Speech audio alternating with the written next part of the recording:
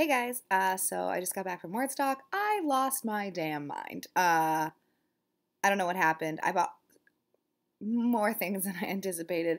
The problem is that, they're all new books, and so a lot of them are like list price is like $16, but it's like, oh, buy three for $30. So it's like, that's basically getting a book for free. So yeah.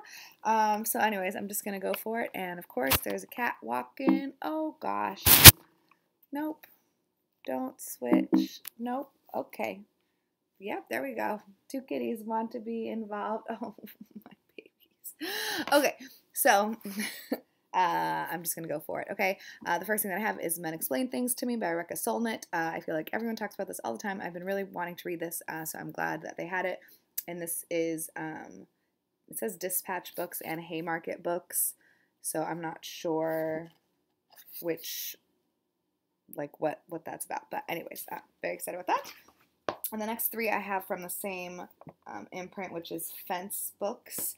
And so that was like the 3 for $30. So the first one that I saw and that I was drawn to was this one here, which is, I don't really know what it's called. McGlue? And this is by Otessa Moshfegh, who I'm pretty sure is the author of Eileen that everyone was like raving about earlier. So yeah, picked that up. And then I saw this and I was like, oh my gosh, I don't know what this is, but I need to pick it up. And then once I picked it up, I started flipping through it and I was like, oh my gosh, I need to own this because it's definitely something that I want in my life. It is absolutely beautiful. This is a very, very sexy photo on the front. And then it says, Will Hollywood Let Negroes Make Love? So I'm curious as to what, if this feels like it's like clippings from different things that have happened in the past, like incorporating with new text. So I'm not quite sure what this is about, but I'm really excited to read this. And then this one also looked very intriguing to me, and this is Cor de Leon by Ariana Reines. I don't know, I'm just saying it that way, assuming that it's supposed to be said that way. But it says on the back, it's a book-length epistolary love poem. So, yeah, I am excited about that too. I don't know why this just spoke to me. Also, I know basically nothing about any of these books because I basically am just like, hey, okay, let's go for it. And I feel like I mentioned, but those three were Fence Books. I'm going to try to remember to link the publishers below if I can. The next one that I have is A Rare Bird Book, which is funny because there's a bird on this cover. Typically what I do is I go up to the counter and I say like, oh, what do you recommend? Or, what do you think I should get? Most of these are very small publishers, so they don't have like a ton of catalog. And actually, there's a couple of people that I was like, okay, I already own like a few of these books because I've been going, every year since I got here. And so they always ask like, oh, what are you into? And my first thing is I'm into like, things about bad people, things that make me cry. I don't like happy endings. And most people are like, okay, great, you're in the right spot, which is really funny to me. I have no idea what this is, but this fit that bill. And maybe I should tell you what it's called.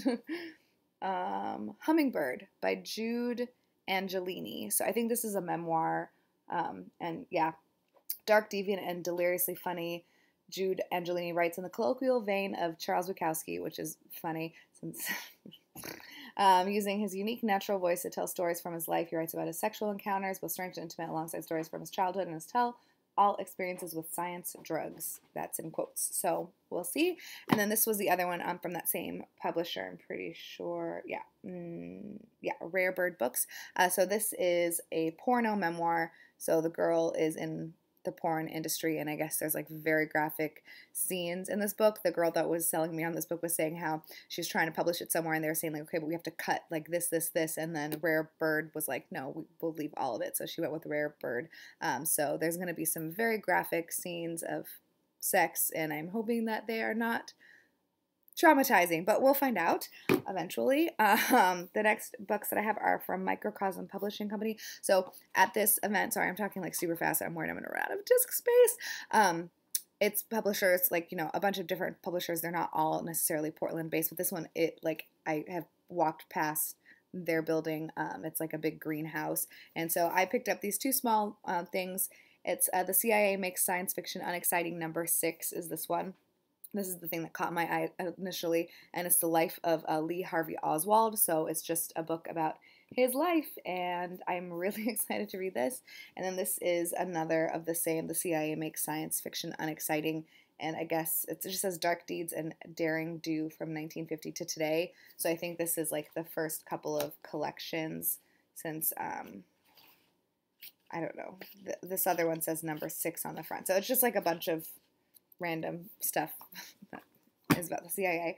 The next thing that I have, definitely, I feel like also a thing about these things is that, like, I don't necessarily, like, want to, I don't know. So the people at the tables, like, their job is to try to sell you the books, obviously. So, like, they don't understand that I'm trying to, like, go all over the place and I'm spending way too much money. But so this guy, he, like, stopped me, not this guy, but the guy from this, it's Red Dress Press, and so I was walking past, and he was like, "Oh, you're gonna remember us, da da da," and it was super funny, and he was kind, and I picked this up and I started reading it, and it seems like a good, like the writing was good. I feel like that's usually what I check if I don't know what the book is about, and I don't want to know what the book is about. I usually just pick it up and start reading from the very beginning, and if like the prose seems like something that I would get along with, then I just like go for it and give it a shot, and if I don't like it, then at least, you know, I'm giving my money to like a very small publishing company and not Amazon. But hopefully I like this. It's,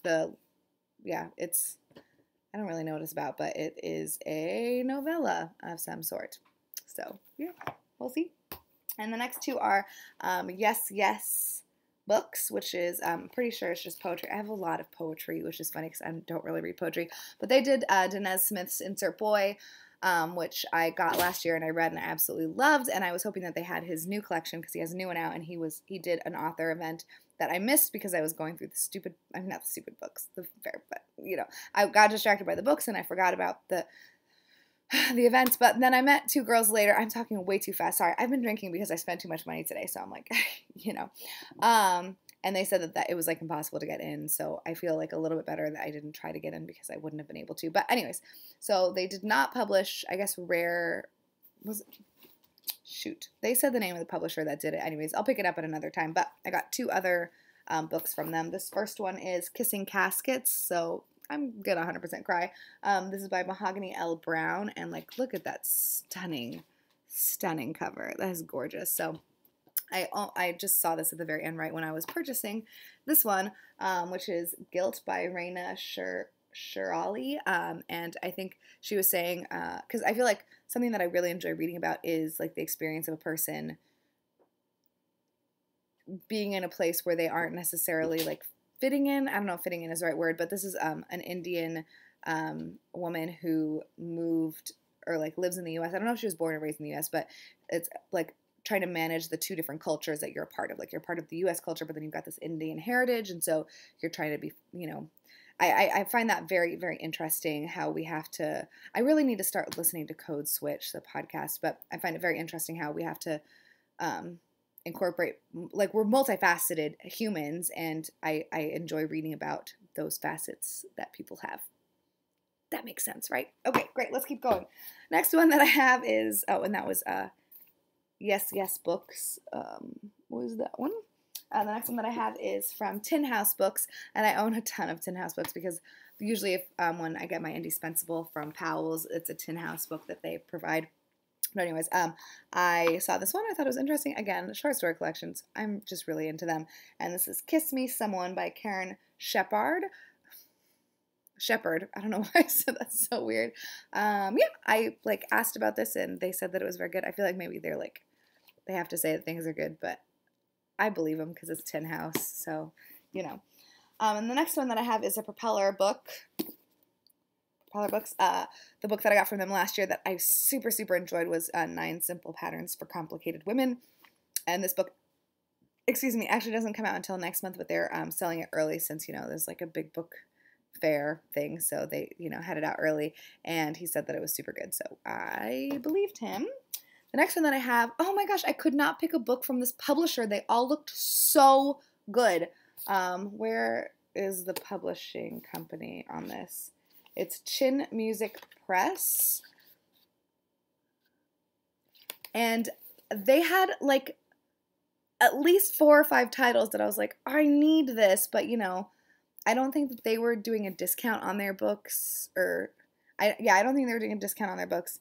And I had already bought so many, so I just got the one. But they had a ton of things that sounded so good. There was one that was, oh my gosh, Yokohama Yankee or something like that. That's about like 5 generations of it was just like there was just so many good books. But anyways, this one is big in Japan, and this is another I asked about it, and he said like it's weird and unsettling and dark. He said dark comedy. So those are my trigger words. So I went for it. The next one, this is another poetry collection. This is Uh-Oh, the collected poetry, stories, and erotic sass of Derek C. Brown. This guy was at the table and like picked out a poem for me to read, and he signed my copy. And so, I couldn't really say no to that. But the poem that he picked out was very good, and so I'm excited. It's just hard because I'm not like super good at reading poetry, but hopefully the rest of that is good too. The next one that I have is... Oh, and that is from, oh my gosh, it's like Bloody Hell poetry, I think. Oh my gosh, they had Pansy at their table too by Andrea Gibson. Write Bloody Publishing, I guess that's what it is. Write Bloody Publishing. The next one that I have here is from Perfect Day, and I got 2 of theirs. I read one of them, which was the like anonymous little book, and I really, really liked that. And she said that this was kind of like in the same vein. And it is What About the Rest of Your Life by Sung Yim. I'm starting to realize that I'm a big fan of like, yeah, I mean, I'm not realizing because I've known that for a while, but like interpersonal relationships and like things not going well. I just like reading about it. So I think she said this is like in the same kind of style as that. The next one that I got is from Hawthorne Books, and I knew that I wanted this book, so I was like, oh, I'm just going to get that. Let's not be at this table for 5 hours, and that is Dora, a Headcase by Lydia Yuknevich. I read The Chronology of Water by her, and I thought it was absolutely wonderful. She has a new book out called The Book of Joan, which is like a dystopian type thing. Oh no, the cats are doing something bad over there. And so I didn't buy that though because it's in a hardcover, and she's got other books that I can read like this one. And so when I was at the table, she was like asking me about it, and then I said that I had read The Chronology of Water, and she said that this one is very funny and that she wrote it directly after that one, and so like this kind of like brought her out because The Chronology of Water is a very heavy, dark, sad memoir. And so this book kind of like lifted her up a little bit. So I'm also very excited. I feel like I've said I'm very excited to read all these books. Sorry, y'all. But I feel like that's like a common thing that happens when people do book hauls, right? So anyways, at the very end of the day, I did go to a book talk that Lydia was part of. So I did get this sign. That's why my name is on the sticker. And so it was like a dystopian and fiction type book. And so it was her, another guy whose book I can't quite remember, which is a bummer. I have it written down on paper somewhere because I want to get it once it comes out in paperback. But the other one, I was like, I need this right now. And that is American War by Omar El Akkad. So I got this slide too. And yeah, it was... There's just some people that I was just like, I wish I could, like, you're just so wonderful. Like Ta-Nehisi Coates, like, your brain, you're so wonderful. Like, I just wish everyone were like you. Or not like you, but, it's just so much brilliance in this man. So I'm really, really, really excited to read this. And hopefully I read it before it comes out in paperback, because if not, but I got it signed, so it's okay. Anyways, and so then the next 3 books, and that I don't know who publishes this. This was just a Powell's purchase. Yeah, Alfred A. Knopf. It's fine. The next ones that I have are published by Catapult. It's multiple imprints though. This one is a Soft Skull imprint, and then this one is how funny. I got one of each. Counterpoint. I think those are the 3. So this first one is called Sex and Rage by Eve Babbitt, and I guess this was published in 79. I don't know what happened, but they republished it, and I saw someone else that had like a tote bag with this on it, and so I was like, oh, I don't know. It sounds intriguing. It reminds me of something that I can't quite put my finger on. And then I asked her, before I got that one, I asked her what she recommended. This is one of the cases where I got 3 books at the table, and she said this was her favorite book that they published, and it's A Loving Faithful Animal by Josephine Rowe. And it is dark, like how I wanted. And then I was like, what about this one? And then she said, oh, this is her second favorite. I don't know if that's just a line to get me to buy it, but I went for it. And that's The Amputee's Guide to Sex by Gillian Weiss. And before I left, she was like, I really, really hope, you would like that. So Thankfully, all the books that I got are like kind of on the smaller side, so I'm trying to like, meet that Goodreads goal, aka read super short books in the month of December.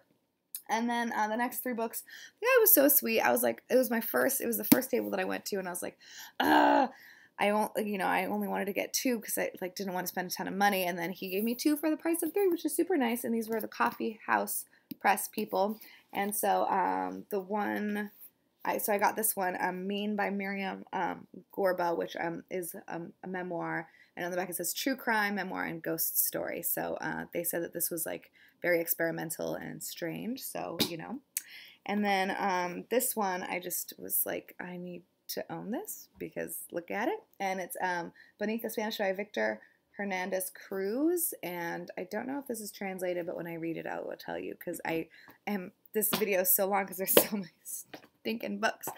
And then the next one that I was like, okay, I need to get because the guy that told me the books, he actually, he does have an essay in here. And this is Little Boxes, 12 Writers on Television, a very special episode about what it means to have that blue glow as part of your cultural DNA, comedy, drama, serial, daytime. So it's, I think, 12 different essays on how, like, shows affected them growing up. And so there's, like, Twin Peaks, The Cosby Show, Days of Our Lives, Dawson's Creek, Daria. I'm really excited about the Daria one. I was kind of hoping that Girlfriends would be on here, but it's not because Girlfriends was like one of my favorite shows growing up, which I feel like I've mentioned before because I watched tons of shows about women in their 20s and 30s when I was like 10 because the other one that I really liked was Suddenly Susan and like Just Shoot Me and Half and Half.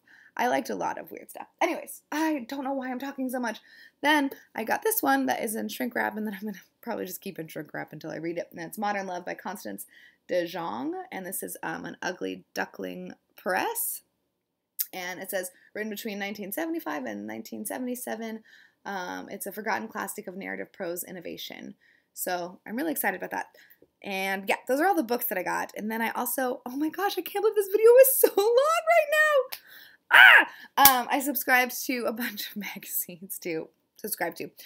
This one does not have, like, they've only had 2 issues. This is I bought the first issue, which they had last year. And so they're not, like, coming out with them, like, they're not mailing them to people, but it's called Opossum, and I'm excited about it. And this one is very fun because it comes with, like, a little record at the back. I think it's just people reading the poetry, but I have no idea. And so, yeah, it's just, a thing. And then I subscribed to Fence. This one, I believe, comes out twice a year. And this is the summer 2017 issue. And this is very funny artwork that's not funny, but, interesting artwork that's on it. And, yeah, that's all I got to say about that. I also subscribed to Zizva. I don't know how to pronounce that. They pronounced it, and then I forgot subsequently immediately. But this is another one that I've been meaning to subscribe to for a while. I know that it's one of the collections or journals that they look at for the best short story series. So, And then I subscribed to Willow Spring, so I got number 80 here. I think I got an issue of this last year that I haven't read yet. And then I subscribed to Believer, because I also was meaning to subscribe to this. I have a problem. I'm going to finish this video and then go read immediately. And then last thing I subscribed to was Book Forum. They gave you like a free copy of the current issue, but I already bought the current issue, so I just got a back volume, and this is from February, March of 2015. I thought it was very interesting, mostly this here, Michael Greenberg on Chilean fiction after the dictatorship and color lines behind the policing crisis, and Black Writers, the Black Writers dossier. Ooh! Getting real about the ISIS threat. I don't know. This one like really just spoke to me, this cover. So I went for it. Those are all the things that I purchased. I'm probably not going to upload this video for a while. Not a while, but I have to rewatch it and like write down the different things so that I can link them below so that you can go check out all of these cool publishing houses and magazines that I have mentioned. Thanks for watching this obnoxiously long video. I'll talk to you later. Bye-bye.